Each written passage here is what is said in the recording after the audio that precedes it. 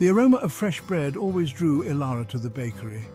She loved the warmth, the sweet smells, the friendly faces.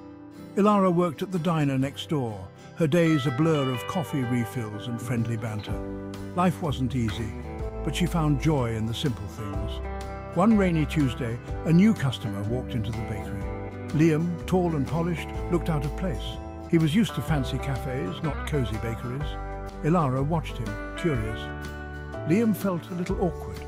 He was there to pick up a cake for his mother's charity event, not exactly his scene.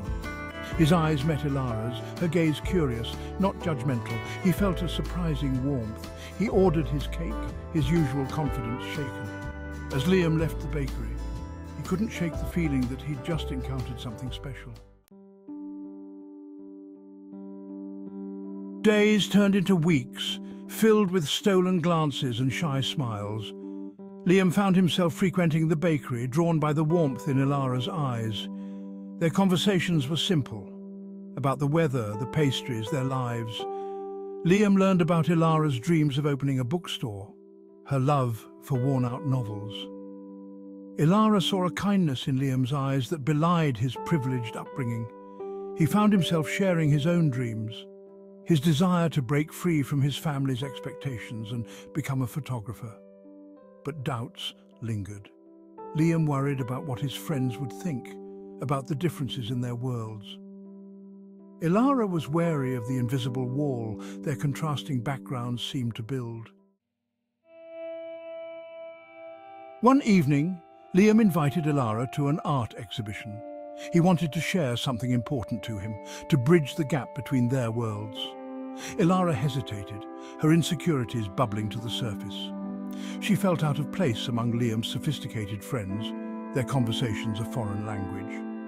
Liam, oblivious to her discomfort, excitedly explained the artwork. Ilara tried to smile, to hide the growing unease in her heart.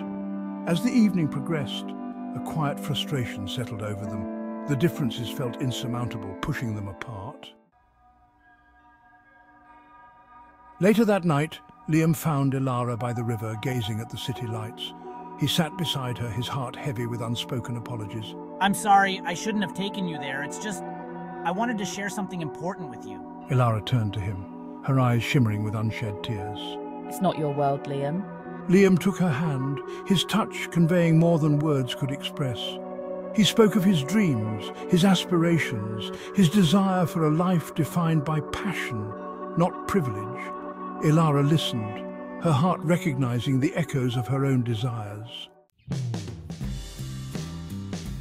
That night, under the starlit sky, Liam and Ilara made a promise. They wouldn't let societal expectations dictate their feelings. They would face their doubts together, their love the guiding light. Liam started visiting Ilara at the diner, unfazed by the curious stares. He brought her old books, sharing her love for stories.